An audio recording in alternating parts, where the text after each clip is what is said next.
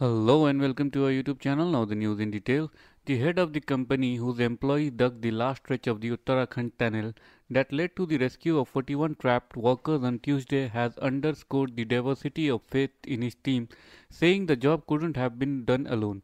Speaking to the Indian Express, Vakil Hassan, who owns Delhi-based Rockwell Enterprises, said, "In our team, there are both Hindus and Muslims, and people from both religions worked hard to save these 41 lives. None of them could have been done this alone, and this message I want to give to everyone. We should all live in harmony and not spread the poison of hate. We all want to give our 100% for the country. Please convey my message to everyone." 12 people from his company, 6 from Delhi and 6 from Uttar Pradesh, Bulandshahr, were called into action when the drilling machine gave away. Between Monday and Tuesday, they dug roughly 12 meters in cramped pipes to reach the trapment.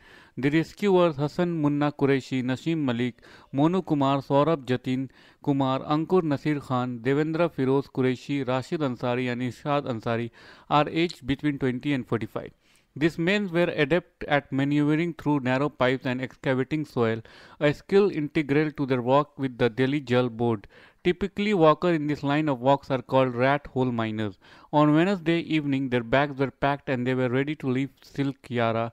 "We work for the Delhi Jal Board and our job is to enterprise like mice and dig the soil. Two of the workers would go inside the pipe so that one could do the digging and the second could fill that the bucket for the others to remove. Once some space is created, the pipe is pushed further," Hassan said. Talking about the difference in their job and the rescue operation, he said that in Silk Yara, the pressure to save lives only motivated them further. "Lives were at stake here. More than 140 crore people, along with the whole world, were counting on us. It created pressure but also gave us the motivation that we must do this and there is no scope for failure or getting lazy or tired. It took us around 27 hours to dig through around 12 to 15 meters. In normal circumstances, with the same kind of soil and working condition, we would normally take 10 to 15 days, but here we were just not working but saving lives," he said.